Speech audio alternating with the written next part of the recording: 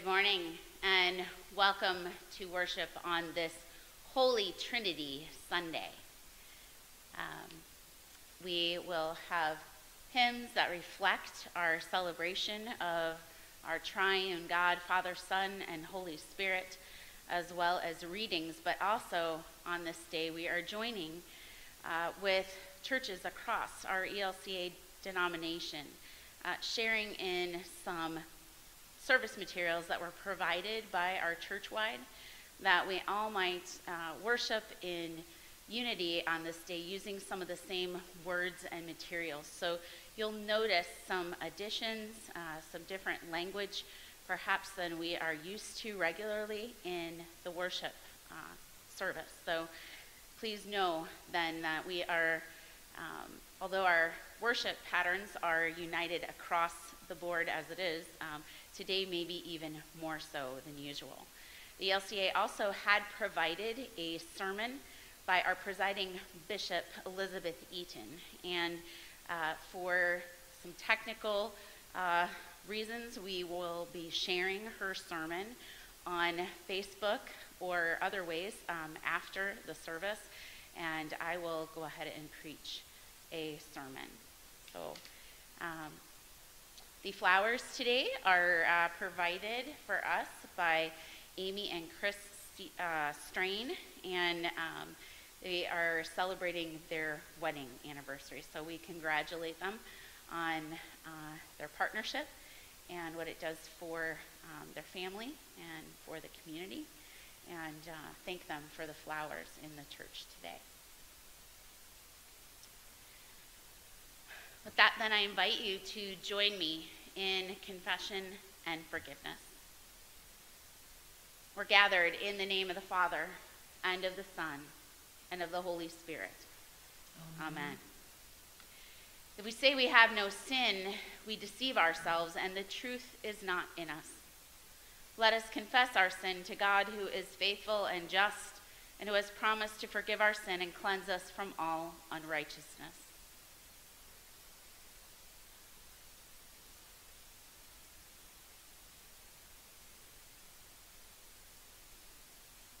Most merciful God, have mercy on us. We confess to you that we have sinned against you in thought, word, and deed, by what we have done and by what we have left undone. We have not trusted you with our whole heart.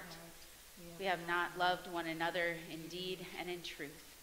In your compassion, forgive our sin, and so uphold us by your Spirit, that we may live and serve you in newness of life, through Jesus Christ, our light and our truth. Amen. With joy, I proclaim to you that Almighty God, rich in mercy, abundant in love, forgives you all your sins and grants you newness of life in Jesus Christ. Thanks be to God. We join together in Holy, Holy, Holy Lord God Almighty.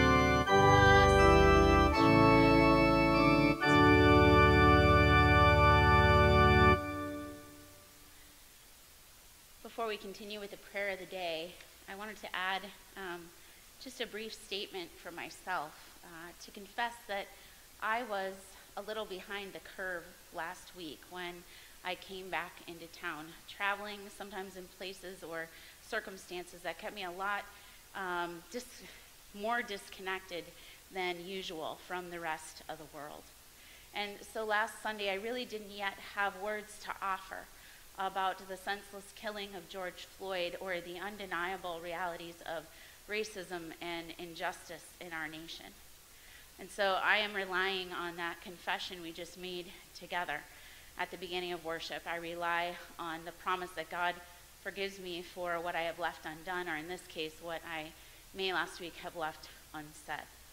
And but that confession of forgiveness is empty if I don't make an effort to do better, to not leave the hard work for justice undone, to not leave difficult words of truth unsaid. And I'm hoping today with our joining in with the ELCA in a shared service and words for service, and also in words of my sermon this week, we will begin that work again now together. And we join together then in the prayer of the day. Let us pray. God of heaven and earth, before the foundation of the universe and the beginning of time, you are the triune God, author of creation, eternal word of salvation, life-giving spirit of wisdom. Guide us to all truth by your Spirit, that we may proclaim all that Christ has revealed and rejoice in the glory he shares with us. Glory and praise to you, Father, Son, and Holy Spirit, now and forever. Amen.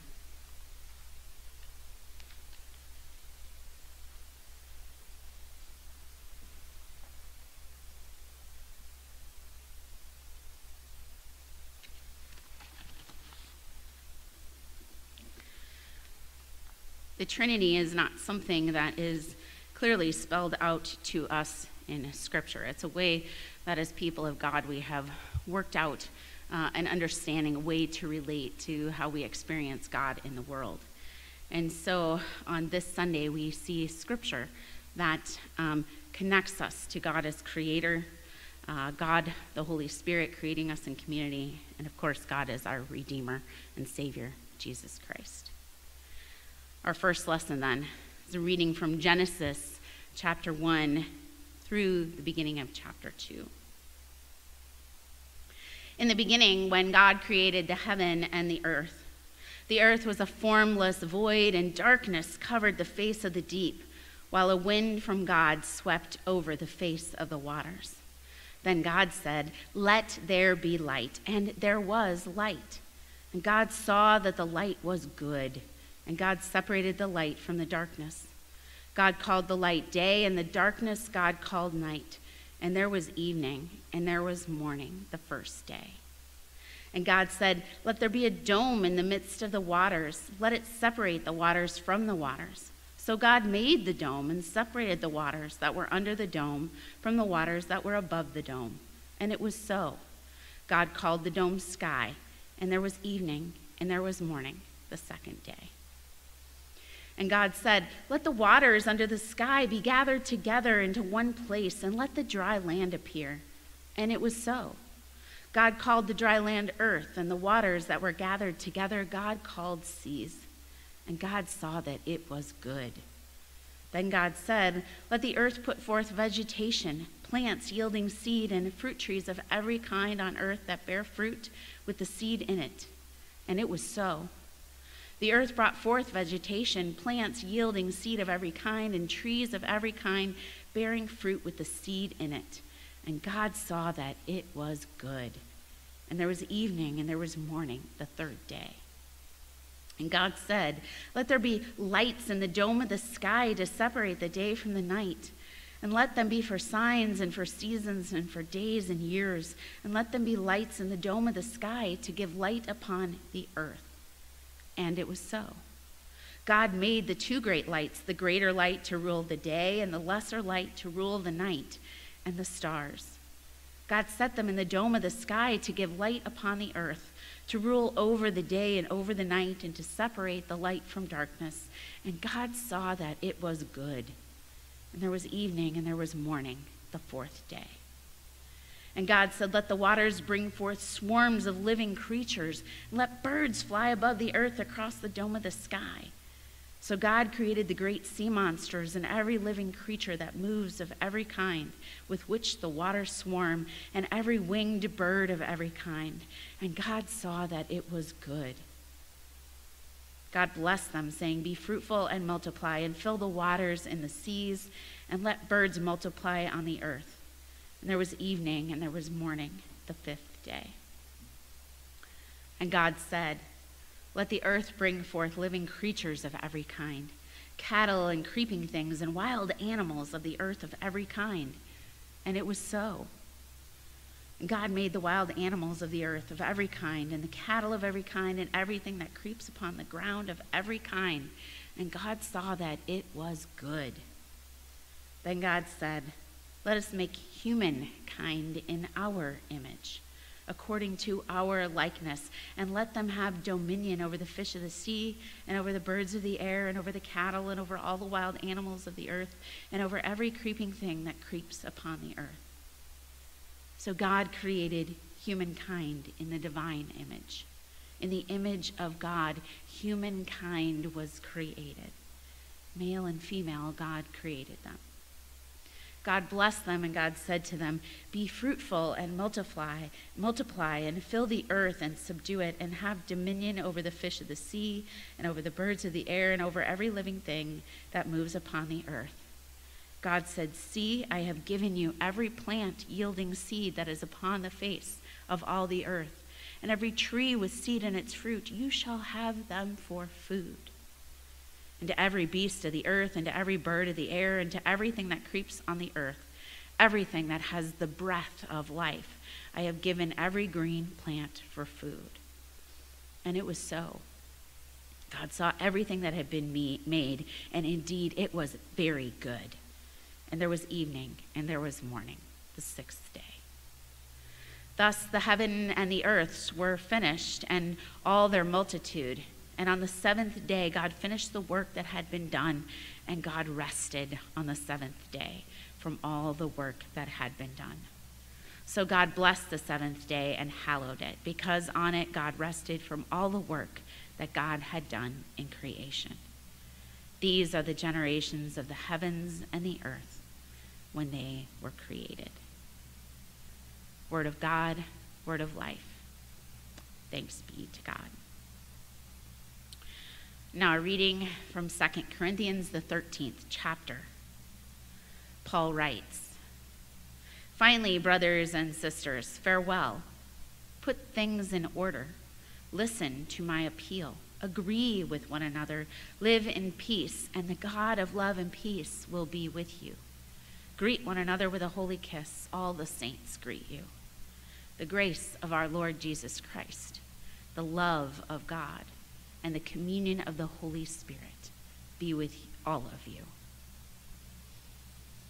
Word of God, word of life. Thanks be to God.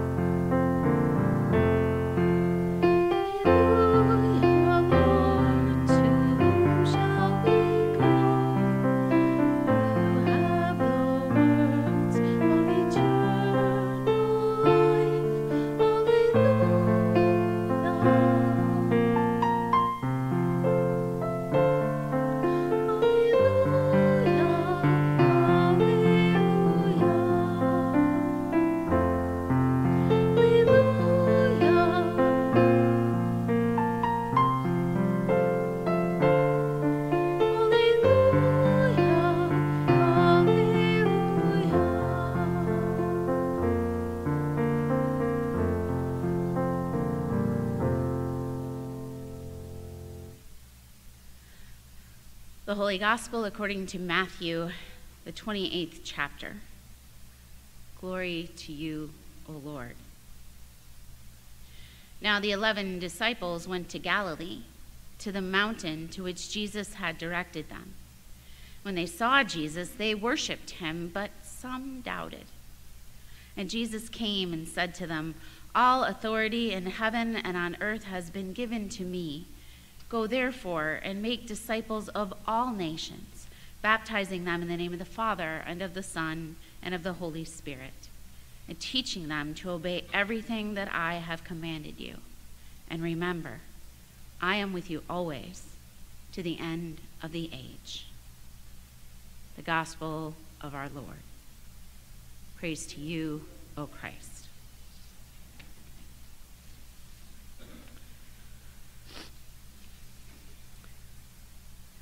Holy, holy, holy, merciful and mighty God in three persons, blessed Trinity. Our confession of faith in a triune God leaves its stamp on this well-loved hymn and all throughout the language of our weekly worship. We begin with the greeting, the grace of our Lord Jesus Christ, the love of God, and the communion of the Holy Spirit be with you all. And many of our prayers conclude with the words, "Through Jesus Christ, our Savior and Lord, who lives and reigns with you in the Holy Spirit, one God, now and forever. Amen." And we offer and we receive blessings and we baptize in the name of the Father and of the Son and of the Holy Spirit. We declare in unison the words of the Apostles' Creed. We believe in one God, the Father, the Almighty. We believe in Jesus Christ, God's only Son, our Lord. We believe in the Holy Spirit. Sunday after Sunday, we offer up our worship and our praise to our one God in three persons, the blessed and holy Trinity. It's a mystery of our faith that God chooses to make God's self known to us through these three distinct revelations, perfectly united in one true God.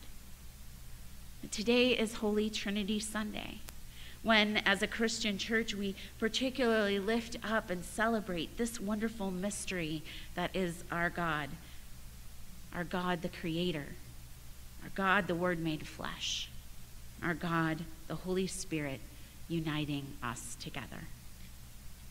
During the rest of the year, we trust in the mystery of the different ways God comes to us and reveals God's self to us. But today, in this worship, this celebration, once a year, we face the temptation to try to explain the Trinity, if that can even be done. So over the years, you may have heard the Trinity compared to an apple or to a river or other metaphors that can be broken down into three parts. Now, our various faithful efforts in theology to explain the unexplainable can be helpful to a point. I mean, after all, we need a way to talk about and share with one another these things that are of deepest meaning in our lives. So we use these metaphors as a way to compare that which we know with something we struggle so hard to know. The only trouble is, while the lure of having what appears to be a neat and tidy explanation eventually can fool us into thinking we have a handle on God. And does describing the qualities of the peel and the fruit and the seeds of an apple help us to know what an apple tastes like? Well, the only way to do that is to open up wide and take a bite. Does understanding the properties of water, the flow of currents, and the geography of the river help us to know what a river is like? Well, the only way to know is to jump in and get wet. And so what if today, instead of trying to pull apart the Holy Trinity, what if we celebrate our triune God, whole and mysterious? What if we trustingly sink our teeth into the relationship of peel and fruit and seed and experience the wonder of that one sweet bite that is apple? What if we faithfully plunge into the relationship of water, current, riverbed, and experience that one wet, amazing sensation that is river? The key word here is relationship. The best way perhaps to struggle with talking about God as the Trinity is to talk about God in God's essence being about relationship. And so as we talk about the scriptures we hear today, as we dive into the word of God that has been spoken to us, as we take a bite out of these scriptures, we can't help but hear relationship in all of it. Today's readings urge us to draw on our human experience, to recall and perhaps even experience anew places, events, and people through which God, the mysterious three-in-one, comes to meet us, comes to be in relationship with us. So Genesis points us to that relationship of Holy Trinity in the story of creation. The triune God present and at work in the beginning and even now in the ongoing process of creation. The Holy Trinity is the image of all creation, the model for the way earth and all its creatures, including us, humankind, are interconnected. Although we were not present to see that first moment of creation, we are witnesses daily to the continuing results of God's incredible creative act. God reveals the mystery of the Holy Trinity in our interactions with nature, in the sight of a bird in flight, in the sound of crashing waves, in the fragrance of a delicate flower. God reveals the mystery of the Holy Trinity also in our own human existence. We are created to be in relationship with God, to be in relationship with one another, to also be in relationship with this earth. But sadly, our experiences also teach us the damage that is done when we forget that we and all of creation are patterned in that image of God to be united in relationship. In our here and now, COVID-19 and the killing of George Floyd make us painfully aware of our interrelatedness, aware of how what we do matters and how it ripples outward to affect the whole world, both for better or for worse. We might wonder at Genesis's bold claim that God pronounces humanity to be good when we know we are capable of doing such damage. But the abundant grace that we know from God in the person of Christ has been, is now, and will ever be present in the Holy Trinity.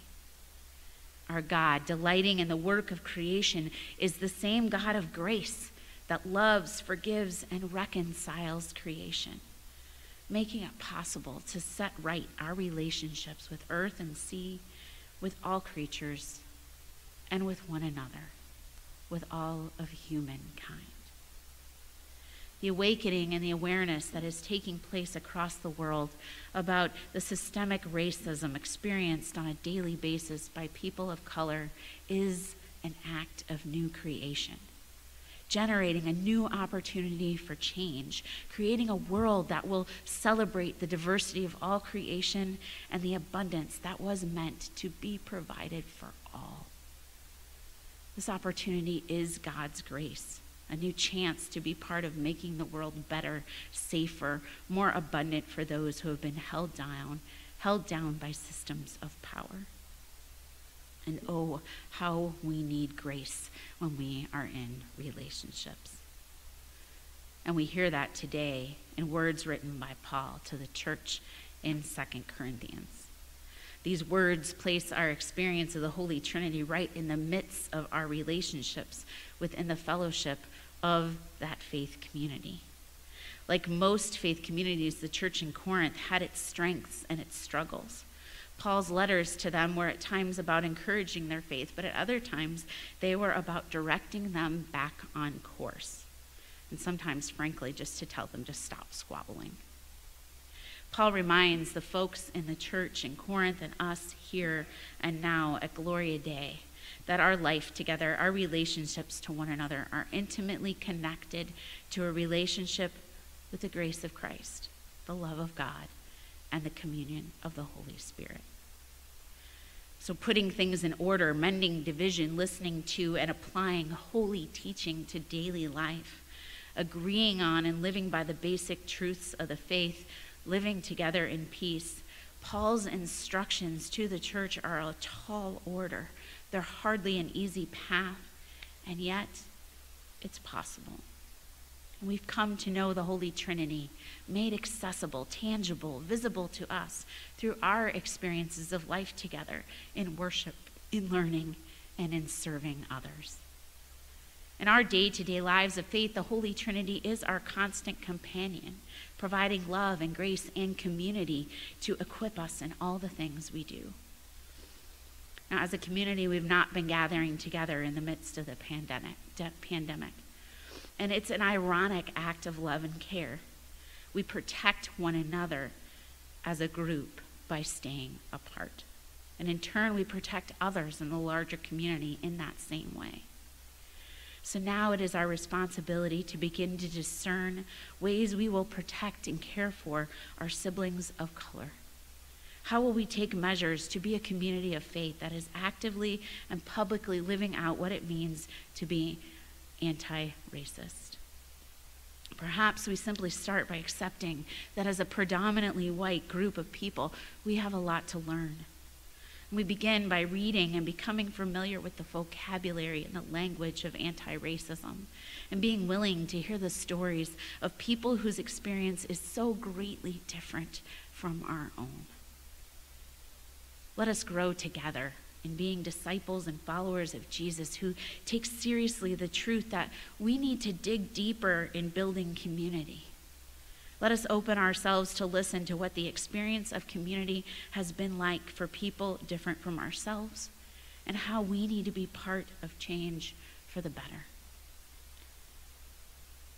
Well, that then I think takes us to the heart of the command and the promise Jesus gives to the disciples and to us in Matthew 28. For this is all about relationship. Our God in the flesh has committed to a relationship with humankind on the most intimate of levels, living in the same flesh and blood and experiencing what it is to be in the struggles of life, to be loved by family and friends, to celebrate, to share meals, to pray for others, but also to be betrayed, to suffer, to hunger and thirst, to be treated unjustly by those in power, and to die. But then, in the power of the relationship of the Holy Spirit, Jesus was raised out of death into life. And so it is after this resurrection that Jesus has gathered the disciples to hear his words of command and his words of promise.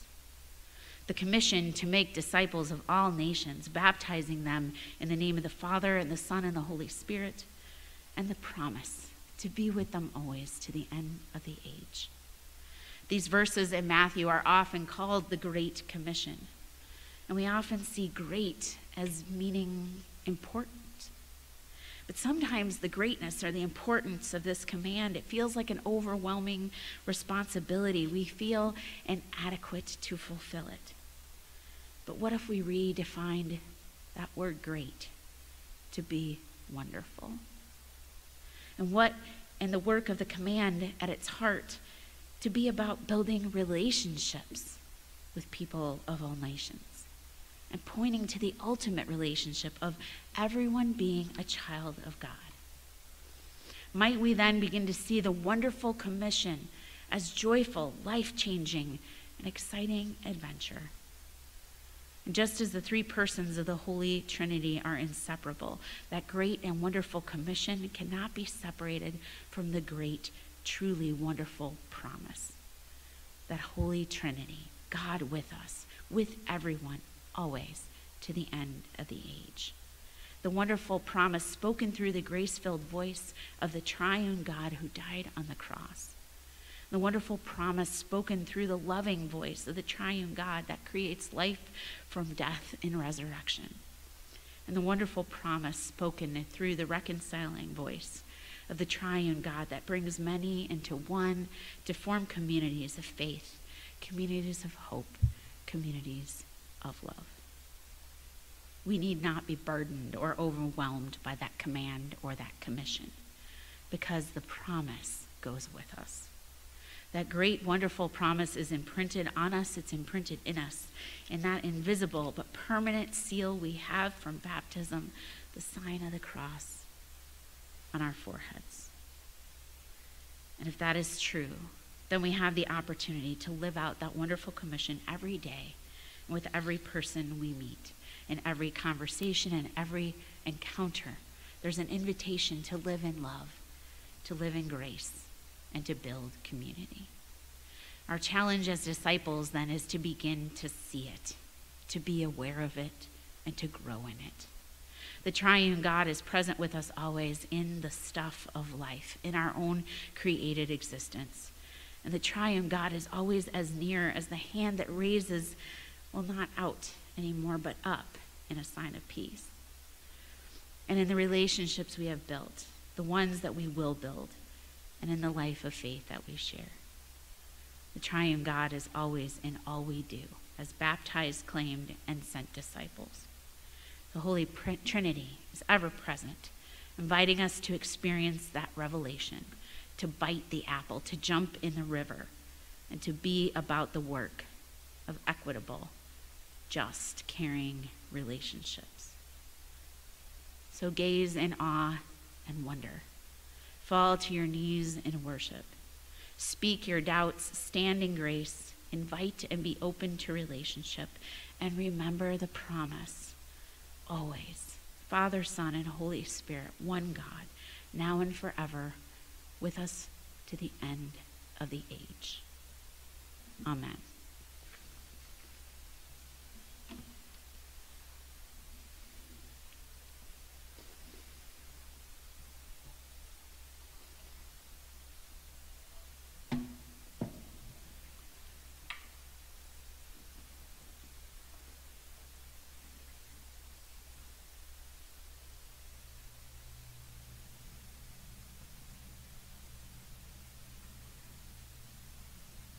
I invite you now to join me in the words of the Apostles' Creed, confessing the faith we have in our triune God.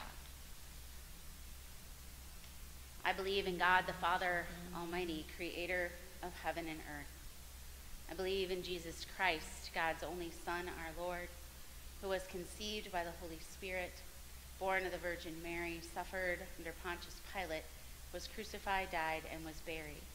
He descended to the dead. On the third day he rose again. He ascended into heaven. He is seated at the right hand of the Father, and he will come again to judge in the living and the dead. I believe in the Holy Spirit, the Holy Catholic Church, the communion of saints, the forgiveness of sins, the resurrection of the body, and the life everlasting. Amen. Gathered into the mystery of the Trinity, let us pray for the church, the world, and all of God's creation. God of community, you form us as your church. Guide our bishops, our pastors, and deacons as they lead the church in these trying times. With all the baptized, may they be strengthened to share the good news of Jesus Christ, and in prayer and action, strive for peace and justice in all the earth. Lord, in your mercy, God of creation, you called everything into being. Sustain this world with your renewing care. Instill in us a deeper wonder for the created world you've called good, and a greater humility for our place within it. Kindle in us a creative and resilient spirit as we care for the earth and its creatures. Lord, in your mercy. Hear our prayer. God of counsel, all authority belongs to you. Engage leaders to seek wisdom and respond with courage and compassion to those most in need. We pray for community leaders in this time of unrest. Further the work of advocates who pursue justice in often ignored communities. Lord, in your mercy. Hear our prayer. God of care, you created us in your image. We are your beloved children. May we recognize your likeness in one another. We pray for all who are mourning the death of your beloved child, George Floyd. Hold in your loving embrace all experiencing trauma, fear, uncertainty, and loss. Protect vulnerable children and adults from violence or neglect. and provide what is needed for those lacking access to food, shelter, and other services. Lord, in your mercy. God of healing, you accompany us in sickness and suffering.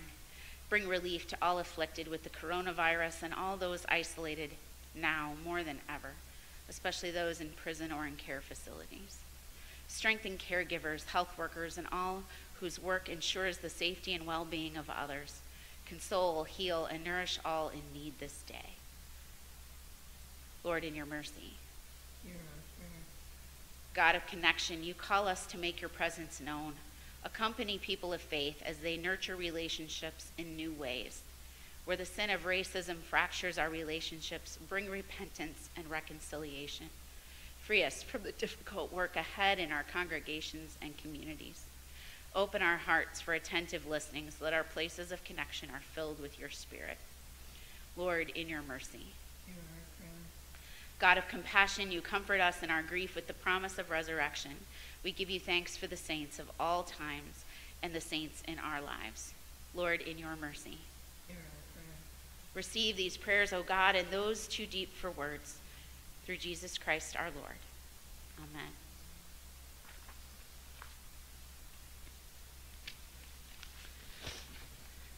And now, this is where we would had our offering. So I use this opportunity to just say thank you once again for the ways you are faithful in giving back to God what was first God's. And now I offer thanksgiving for the word. This is something new, but when I saw this resource, I felt like it was a good thing to have in place of where we would normally transition into communion. It's thanksgiving for the word, which is now what is feeding us, the word of God by which we receive God's grace. Let us pray. Praise and thanks to you, holy God, for by your word you made all things. You spoke light into darkness, you called forth beauty from chaos, and brought life into being. For your word of life, O God, we give you thanks and praise. By your word, you called your people Israel to tell of your wonderful gifts, freedom from captivity, water on the desert journey, a pathway home from exile, wisdom for life with you. For your word of life, O God, we give you thanks and praise. Through Jesus, your word made flesh, you speak to us and you call us to witness. Forgiveness through the cross, life to those entombed by death, the way of your self-giving love. For your word of life, O God, we give you thanks and praise. Send your spirit of truth, O God. Rekindle your gifts within us. Renew our faith, increase our hope, and deepen our love for the sake of a world in need. Faithful to your word, O God, draw near to all who call on you. Through Jesus Christ, our Savior and Lord, to whom, with you and the Holy Spirit, be honor and glory forever. Amen. Now, if you'll join me in the prayer that Jesus taught us to pray. Our Father, who art in heaven, hallowed be thy name. Thy kingdom come, thy will be done, on earth as it is in heaven. Give us this day our daily bread, and forgive us our trespasses, as we forgive those who trespass against us. And lead us not into temptation, but deliver us from evil. For thine is the kingdom, and the power, and the glory, forever and ever. Amen. The Lord bless you and keep you. The Lord's face shine on you and be gracious to you. The Lord look upon you with favor and grant you peace. In the name of the Father, and of the Son, and of the Holy Spirit. Amen. Amen. We sing our closing hymn, Holy God, we praise your name, verses 1 and 4.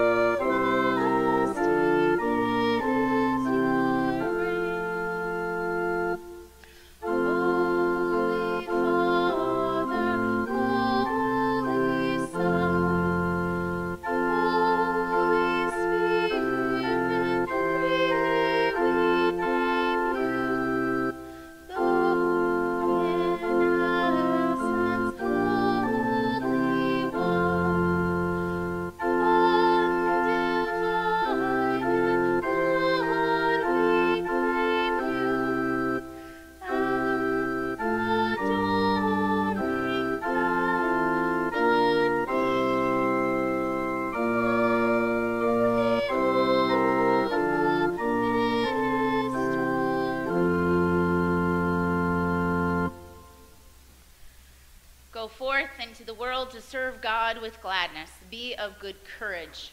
Hold fast to that which is good. Render to no one evil for evil. Strengthen the faint-hearted. Support the weak. Help the afflicted. Honor all people. Love and serve God, rejoicing in the power of the Holy Spirit. Thanks be to